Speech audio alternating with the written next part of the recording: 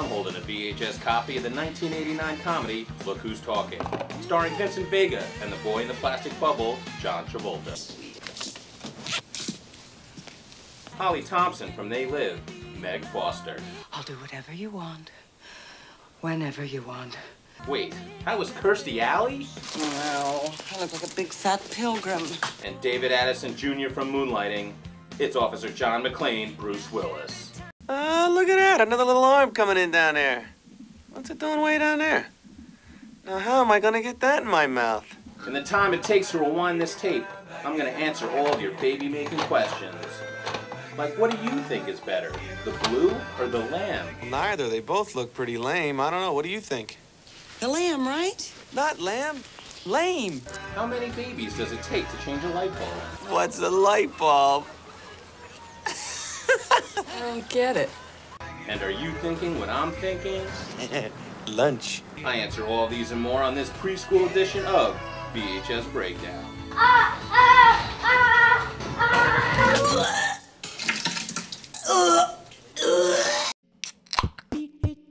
I'm Miguel Jose. I own a ton of movies, but they're all on VHS. No one wants to buy them. I can't even give them away. So I'm gonna watch these films and break them down one last time.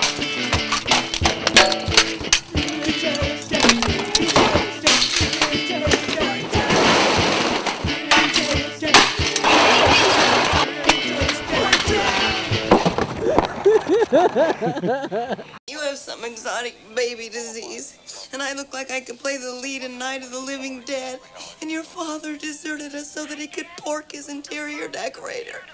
So I just watched the tape, and I always remembered this film as a silly comedy about a talking baby. Yeah, right back at you, babe. But what I just witnessed was the most graphic porno I have ever seen.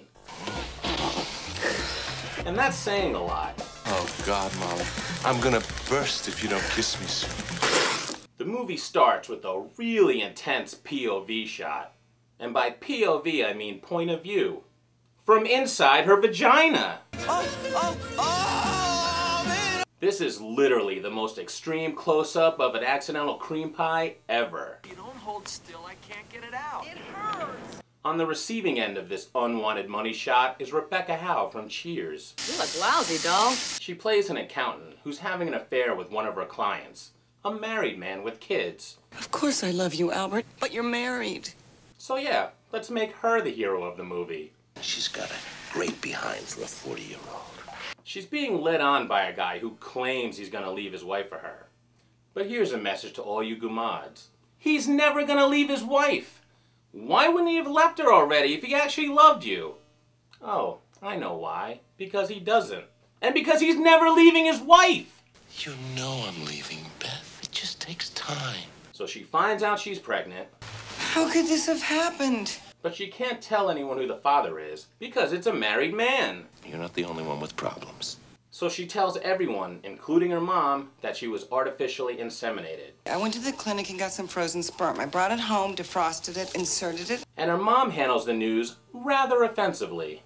I don't understand this. This is the kind of a thing a girl does if she's very ugly or a lesbian. And as would happen to Kirstie Alley later in her life, she starts really packing on the pounds. But at least her boobs look nice. Oh my God. You got your figure back, didn't you? This is not my figure. Well, you got Dolly Parton's figure back. But she's about to have the baby, and guess what? We find out that dirtbag was cheating on her. Not with his wife, with some other random slutbag while his mistress is pregnant. It just happened and I had to act on it. Way to go, you cheating bag of douche. Molly! You lousy prick asshole! Out of nowhere, she goes into labor. And this is where we meet cab driver John Travolta. What are you, lesbo? Who, when he finds out she's giving birth, Oh, shit. starts driving like a maniac asshole all throughout town. Somehow they let this smelly, low-life cab driver in the delivery room with her. Give me some drugs. Pre-9/11 security was up. But she has the baby. They show an extremely graphic cutting of the cord, and then she vows to find a good father. And I'm gonna go out there and I'm gonna get you the best daddy there is. Which starts with not picking John Travolta. Don't touch me! I mean, first he almost kills her in that cab ride. God, idiot! Then he walks in and starts smoking a cigarette right in front of a newborn. Don't smoke that around my baby. She clearly doesn't know this guy. But she decides to trust him and leave her kid alone with him. Will you just watch him for a couple of minutes while I change my clothes? Sure. What mom would do that? Then we learn the best thing about parenting. Crying babies. I totally can see why all you parents do this. And I made a decision. I want to have a baby. So the mom goes on a few terrible dates, and then she runs into Travolta again. This time, he's stealing her mail. You stupid son of a bitch, you're stealing my mail! Only he's not really stealing it. He's just using her address so he can put his crazy grandfather in a home. Because that's not shady at all. So you wanted to use my mailing address to set up residency? Yeah, well, yeah. So when Kirstie Alley finds this out, how does she punish him? By letting him be the new babysitter for her kid. All right, then. Friday nights. So now, this filthy, smoking, mail-stealing cab driver is going to be in charge of her kid. This mom's worse than Elliot's. There's nothing like that, penis breath! Elliot! Sit down.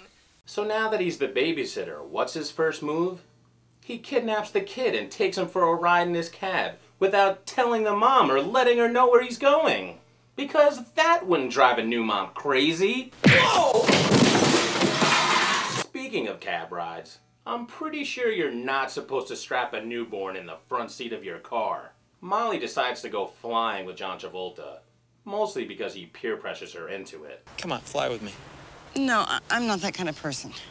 Come on. No, it's just not my deal. You scared? I mean, who wouldn't trust this scumbag enough to go flying with him? Give me your hand. Put it on my stick. I don't want to put it on your stick. And she has no problem grabbing his stick in the cockpit. Just put it on my stick. Right, so I mean... Oh, that feels good, dude. So him and Molly start to get hot and heavy. Whoa, baby! Hot mama! You are such a goofball. But before he can park his plane in her terminal, she decides against it once she pictures their terrible future together. Did I tell you we'd live like kings or what? You sure did.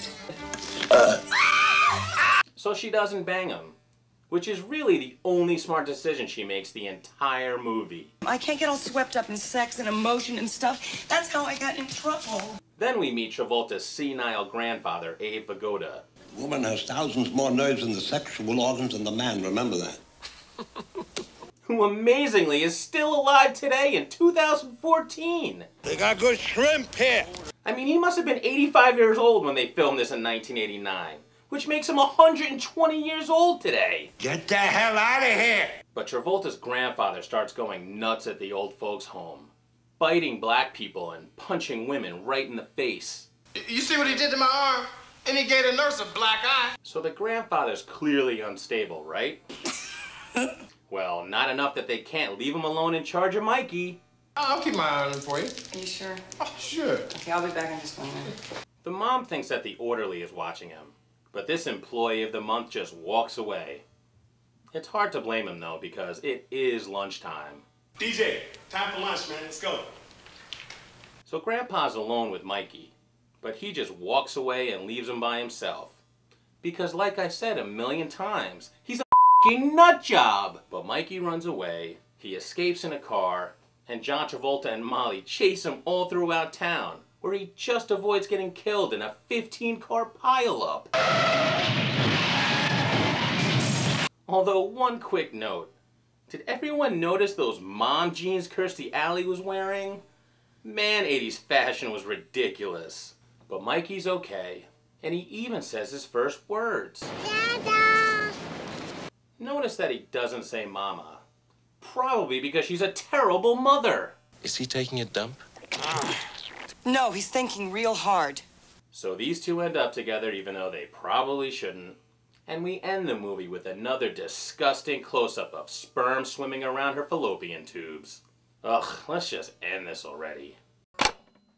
Well, tape's done rewinding, and I was gonna smash this tape myself, but I think that job's better left off for a real man.